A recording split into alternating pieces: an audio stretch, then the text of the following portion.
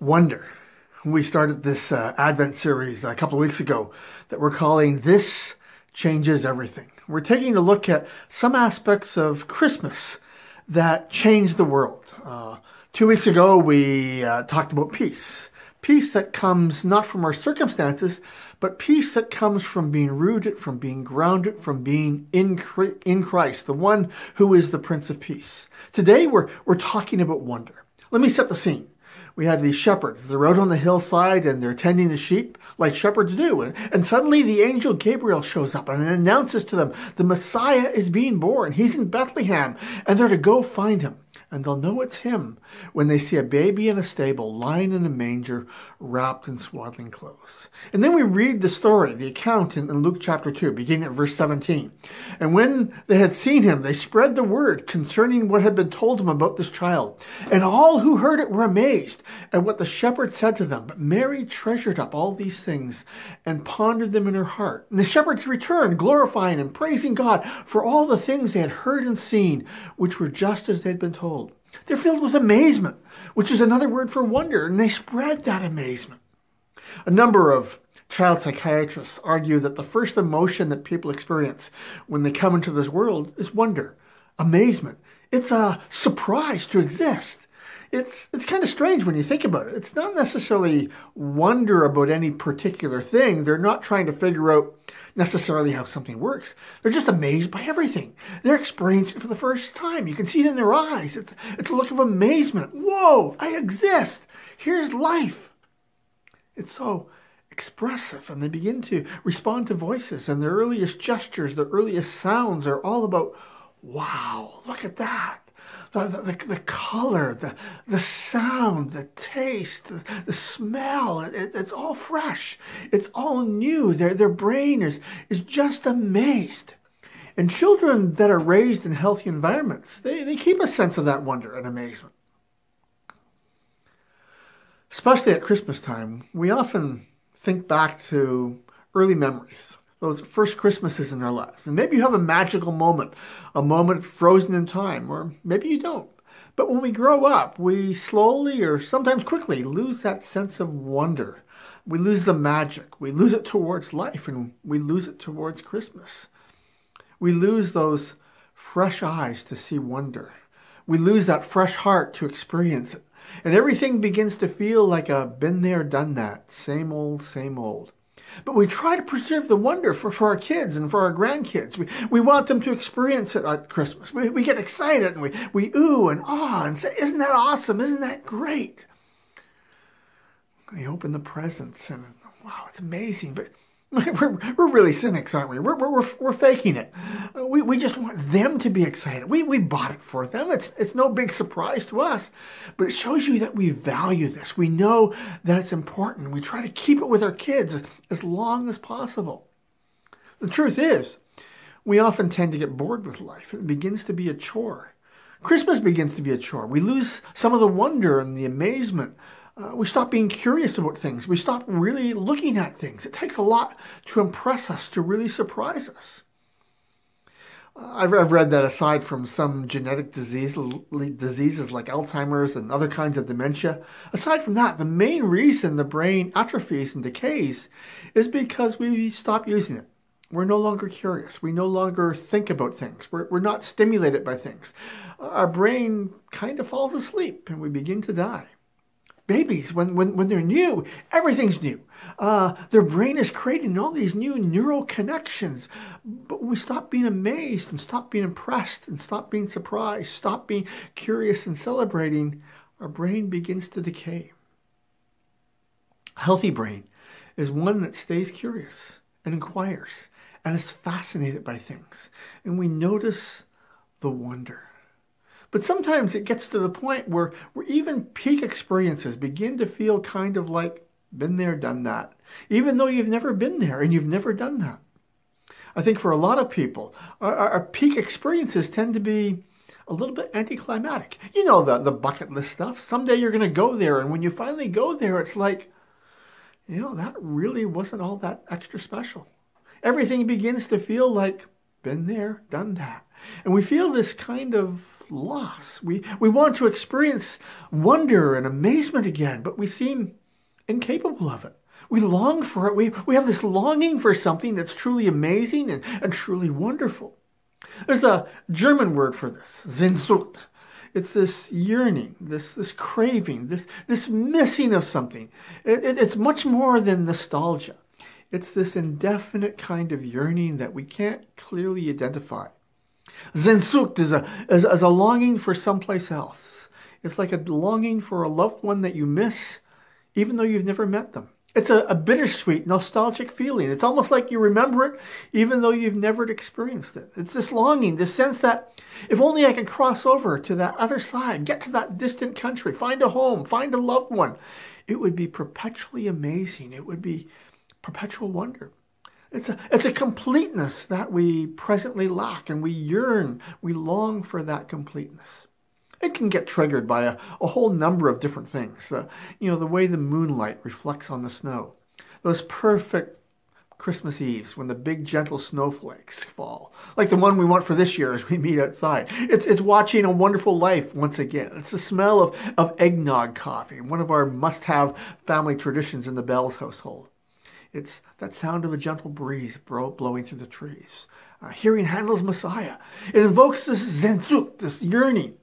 Some psychiatrists try to explain it as a longing for an innocent time when things were wonderful and things felt amazing, and there's some truth to that.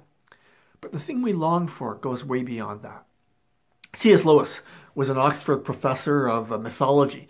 Lewis was an atheist. He wrote a lot and was fascinated by this yearning, by this Sehnsucht. And Lewis describes Sehnsucht as the inconsolable longing in the heart for we know not what. A yearning for a far, familiar, non-earthly land one can identify as one's home. He believed that all the great stories, what he called the fantasy stories, whether it's of mythology or world history, were birthed out of the same Sehnsucht. We have this yearning for we're not sure what, and so we look for this in the stories that express the yearning of the human heart. Around the age of 30, C.S. Lewis became a believer. And part of the reason, it wasn't the only reason, but a large part of the reason was because of this phenomenon of Sehnsucht.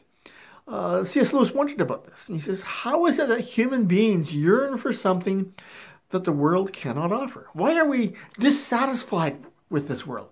We have, on some level, an idea about a better world, and we have a longing to live there in a more complete world, and it makes us dissatisfied with this world. Why is that? If we're just products of nature, how can it be that we yearn for something that nature doesn't provide? Lewis noticed that nature always creates creatures who have yearnings for what nature itself can provide. And so as animals, they get hungry. And animals, they can get food. They can breathe in this air, and we get thirsty for water. Nature always produces beings that yearn for what nature could provide for. And Lewis would argue that it's bizarre for nature to evolve an animal that longs for something that never existed. So if human beings are simply the product of nature, time, chance, evolution, however you want to define the thing, if we're just products of nature, then how is it that we can have at the core of our being a yearning for something that nature doesn't provide? And so Lewis came to this conclusion that Sehnsucht has to point to something real. There must be some reality that corresponds to the yearning in our heart. And what he found, what he came to believe, is that the Bible explains this. We yearn for more because we're meant for more. The Bible tells us that this world, in its present condition, is not the world that God had intended. It tells us that we're a race of fallen, lost people. We're estranged. We're cut off from our Creator. We're estranged from our natural home. And that's what the whole story of Genesis is all about. And on some level, whether we know it or not, whether we can put it into words or not, every human being longs to get reconnected, to be reconnected to our Maker, to be back home. And so we often feel like aliens in this world. We can feel out of place here. There's something off. There's something incomplete. Something that was supposed to be here, but it's not here now. There's something that would be wonderful and amazing if we could just get in touch with it. But right now, we feel estranged from it. We get a glimpse of it in childhood when everything's new. But since then, we've lost it. And so C.S. Lewis thought that this Sehnsucht was like a homing device that God put in us. It's meant to drive us in a direction. It's meant to point us like a spiritual compass to true north. And so C.S. Lewis came to understand that true north, that yearning, is directed ultimately towards that little baby lying in a manger, wrapped in swaddling clothes, the one that the shepherds came upon. You see, Jesus is the amazement that we're looking for. Jesus is the wonder we're looking for, that we long for. And Lewis came to understand that we long to be one with our Creator, and that's what Jesus brought to us. We long to be loved with a perfect love that never grows old. We're created for that. And this is what Jesus came to bring. We long to be reconnected to the one who is the source of all existence, the one who is the source of all that's good, the source of all light and all beauty, the source of all truth and all amazement, the source of all wonder. We yearn to be connected with him. And that's what Jesus brings into this world. Jesus is the wonder of God brought to earth. Eugene Peterson, in his reflection entitled God with Us, wrote, "Wonder is the only adequate launching pad for exploring this fullness, this wholeness of human life. Wonder keeps us open-eyed, expectant, alive to life that's always more than we can account for, that always exceeds our calculations, that's always beyond anything we can make." Wonder.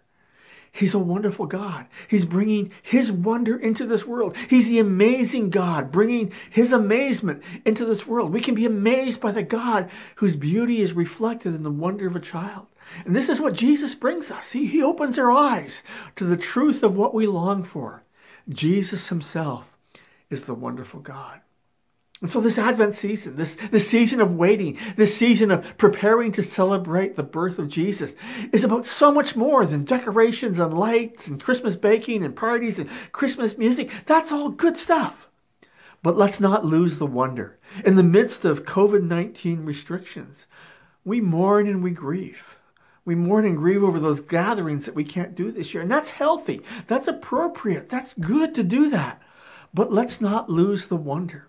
Jesus, the Messiah, the Son of God, set aside all the glories of heaven and was born in a manger. He was born in a world full of strife and of conflict and poverty. He was born under a politically repressive regime. He became a refugee. And wonder of wonders, he came to be with us. He came bringing his world into this world. And he can make all things fresh. He makes all things new when we allow him. That's why Paul says in 2 Corinthians 5, verse 17, if anyone is in Christ, the new creation has come. The old has gone. The new is here. He's talking about how we look at, how we experience the world. Behold, the new creation, there's a new way. There's a new way of looking at the world. And when we have fresh eyes and a fresh heart, we begin to see the wonder of things. We begin to see afresh the wonder of Jesus. There are many times in the Gospels where we read that people were amazed at Jesus. Everywhere he went, he amazed people, and they were filled with wonder. His teachings amazed people. His authority amazed people. His miracles amazed people. Think about it. The God who spoke everything into existence, who spoke the trillions of galaxies into existence, who holds every molecule in existence. That God, the Creator God, the one who has no beginning and no end, the one who is the King of all kings and Lord of all lords. He became a little baby, wrapped in swaddling clothes and put in a little manger. This vulnerable little baby. And he did that out of love for us. He gave his life for us to free us from the one who's been oppressing us and holding us captive. If that's not surprising, if that's not wonderful, then nothing is. This is the heart of what Christmas is all about. Jesus is the answer to our Sehnsucht.